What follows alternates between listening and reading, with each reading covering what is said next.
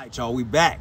And on this one, we're going to talk about what is failure and what does it look like. We come from poverty, man, we ain't have a thing.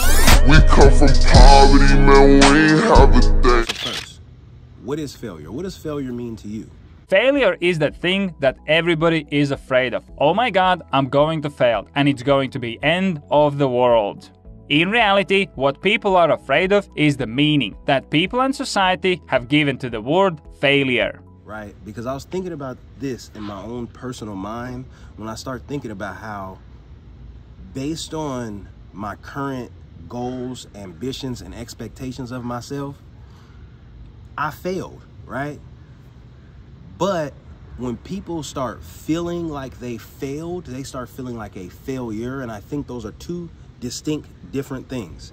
I think when you have failed, it means you attempted, it means you tried, it means that you made some sort of effort and you came up short, right? So for me personally, it was financial, but for a lot of people, it might be financial, physical, mental. You may have failed at losing your goal weight. You might have decided that you want to lose 100 pounds. If you lost 80, you have failed at what you originally decided that you were going to do.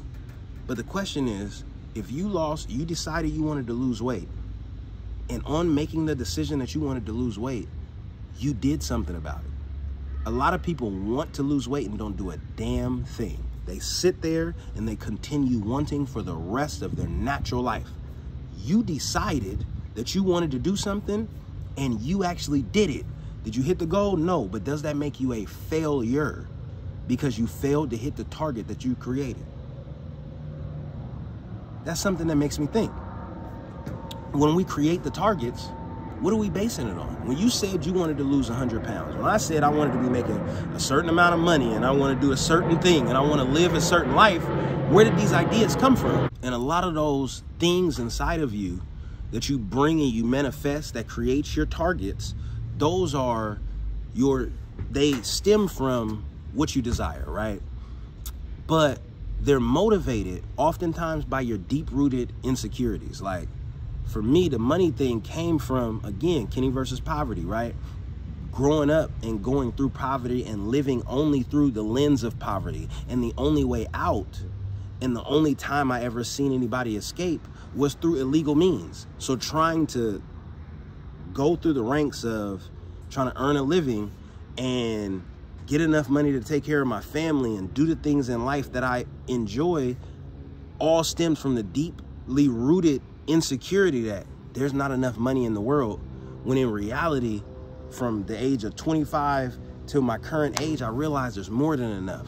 The problem is there's not enough creativity in the world. There's not enough people willing to try and willing to fail so they can create something new, so they can add value to the world, so they can reap the rewards, whatever they be for you, that you have in your mind.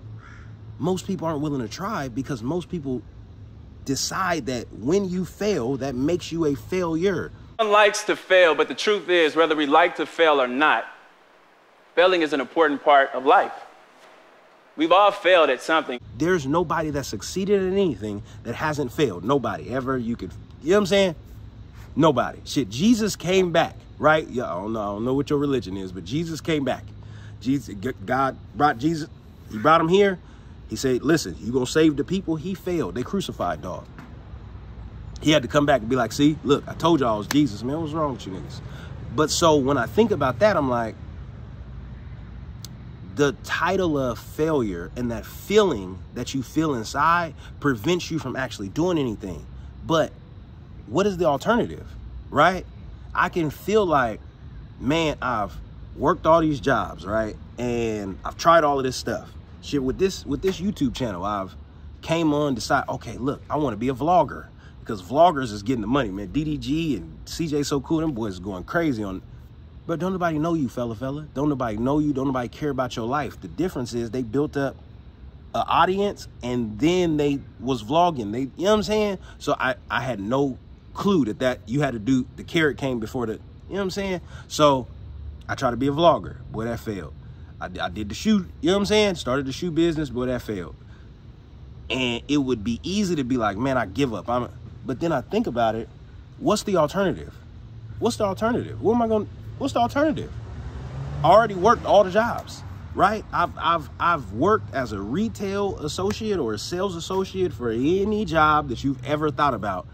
And it didn't get me what I want, because even though I could get to the money, I lose my time freedom. I lose the ability to spend times and lead my children as a father, right? So then what game am I playing? Am I prioritizing the money over my family? So you got to choose, because for me, this right here, what I'm doing, either I'm going to create financial freedom on camera, or I'm going to die trying.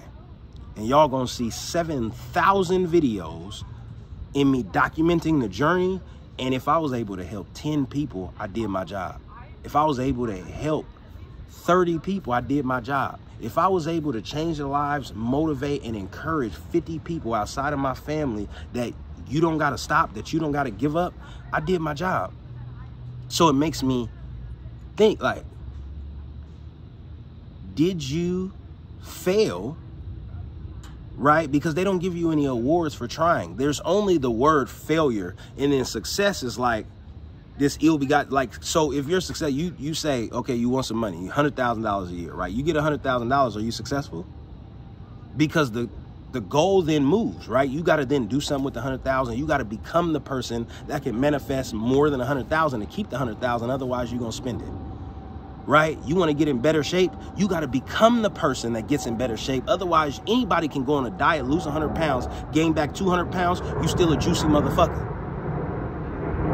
So then what's the move? What's the goal? What did you do it for? So that's just my perspective and my feelings, because I was feeling like, bro, you didn't do enough. You know what I'm saying? You ain't do enough. You didn't turn up enough. You didn't try hard enough. You didn't give it enough effort. And in me feeling like that, I'm sure that there's other people that might feel that way too. And that feeling discourages them, right? But still, I still got the fire. I still got the fire. I still, deep down inside, feel like I'm one play away from where I'm going. I'm around the corner. I can feel I'm around the corner.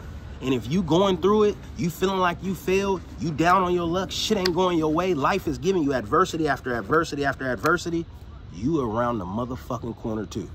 And with that being said, we gonna keep working, we gonna keep hustling, and y'all gonna keep seeing videos. Kenny Verse.